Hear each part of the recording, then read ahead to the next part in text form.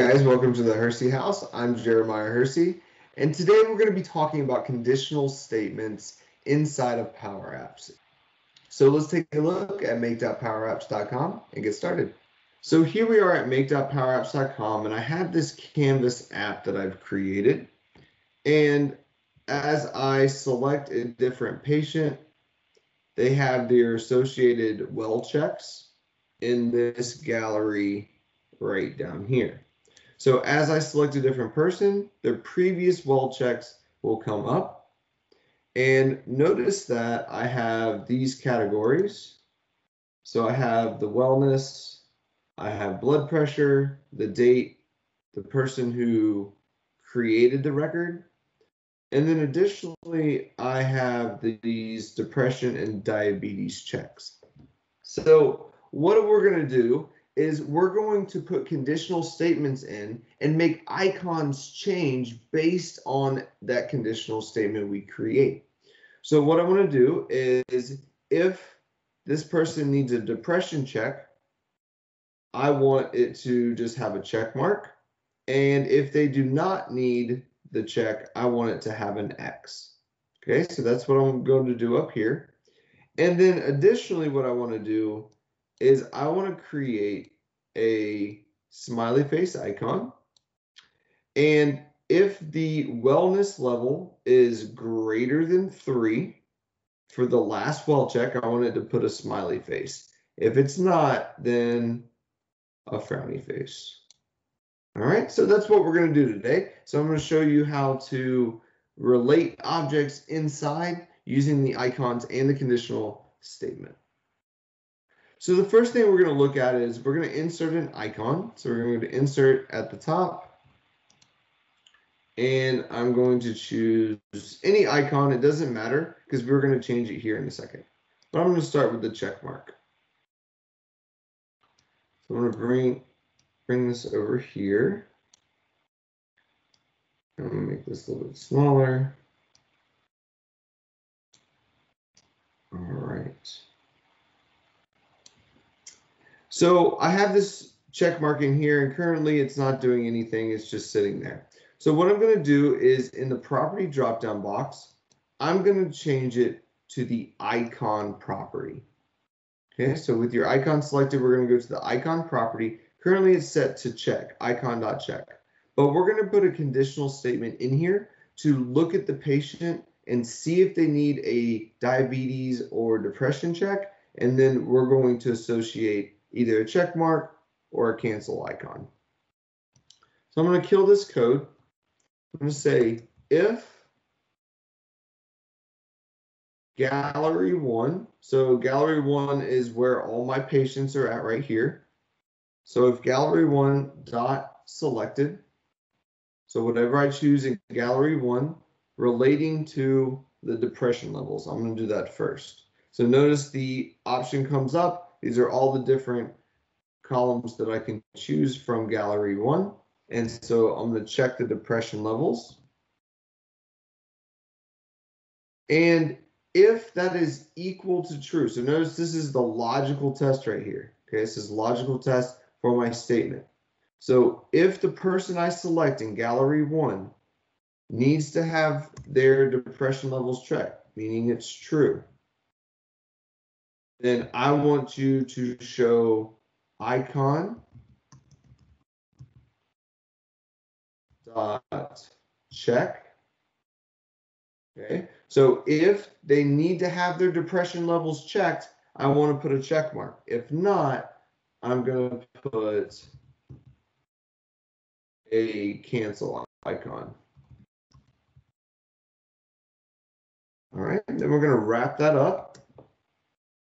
So notice it was a check mark, but now because Camille does not need a depression check, it has changed to an X.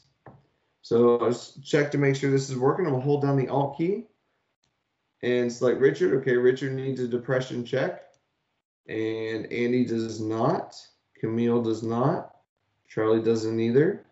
So as you can see, it's going to change. Let me find someone else. There we go. Liam does need a depression check.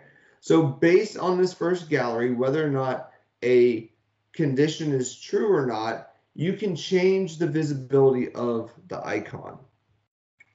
So I'm going to do the same thing with the diabetes check. And because it's very similar, what I can do is I can just select this icon. I'm going to copy it, Control C, and then Control V.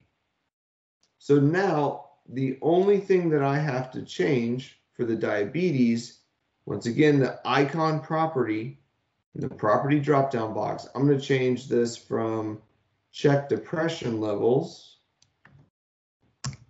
to check diabetes levels. Okay, so notice I can use the same code. All I have to do is change out that one piece. So don't be afraid to reuse your icons, especially if it's something that's going to be very similar. Okay, so now we have our icons dynamically changing based on whether or not they need a depression check or a diabetes check. So as I scroll through, we can see that they're going to be changing depending upon the patient's needs. Perfect. All right. So additionally, what we're going to do is we're going to look at the wellness. Notice that the wellness goes from 1 to 5 stars.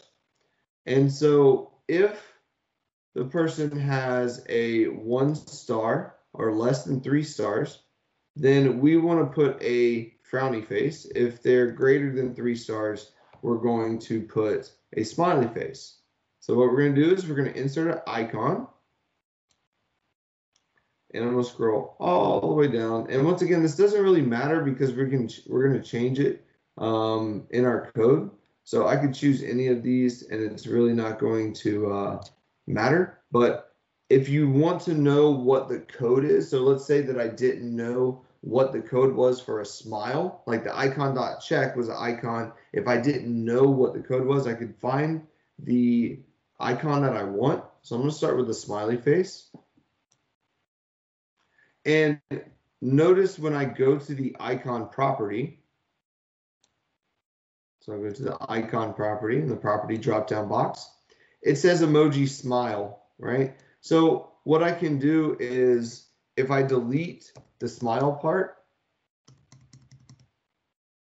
and I go to type emoji again, give me the dots.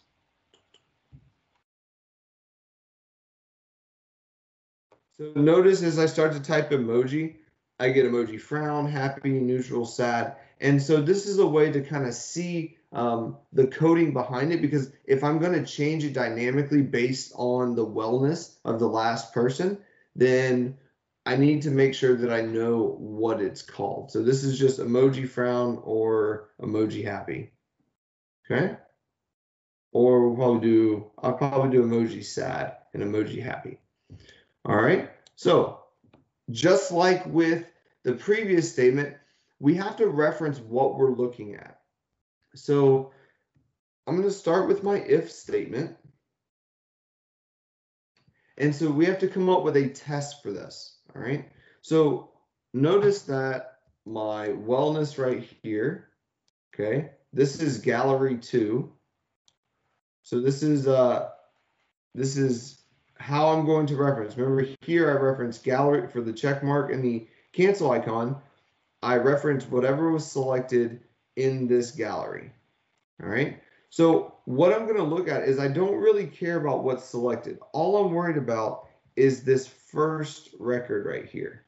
Okay. So all I'm worried about is this first record. I don't care about these. I want the smiley face. If the last time they came in, they had a great wellness, I want to put a smiley face. So I only want to look at this first record.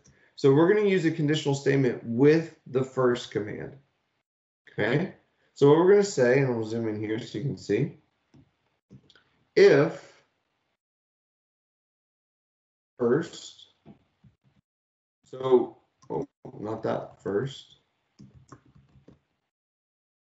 There we go. So we're looking at what the first item, so it's asking for the source. So notice it's pulling up my tables. I don't want the tables. My source is gallery 2. Okay, so that's what I'm looking at. I want the first record in gallery 2. And then notice I get an error. Well, I have to specify what items. So I'm going to hit dot, and I'm going to use all items. So I want you to look at all the items in gallery 2 and look at the first one. Okay.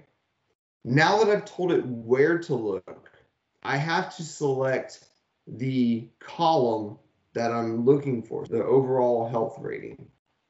So this wellness is the overall health rating of the patient. So what I'm doing is I'm looking in the gallery across all the items. I'm looking for the first one. Then I'm looking for the column overall health rating, which is what I called wellness down here. This is still my test. So what am I going to say? If the overall health rating is greater, oh, let me click back in there, than 3. Okay, so if the overall health rating is greater than 3, I want you to put icon dot emoji smile or emoji happy. If not, I want you to put the emoji sad. Then I'm going to close up that parenthesis. All right. So now I'm looking across gallery 2, across all the items for the first row. Okay. Then I'm looking for the column overall health rating. If that is greater than 3, I want you to put a smiley face. If not, I want you to put a sad face. And notice here, because Richard has 5 stars, greater than 3, he has a smiley face. So let me test this out. I'm going to check Andy. He's happy. Oh, he's sad. So because it's not greater than 3, that was my condition, greater than 3, he has a frowny face. Now, of course, I could put multiple conditional statements to, if it was 3 stars, then put a neutral face, and then if it's less than 3 stars, put a sad face. But you can see how using these conditional statements are going to really make your app dynamic. I want to thank you for joining me, and I hope these conditional statements and the logic within it helps you to make your app more dynamic. I'll see you next time.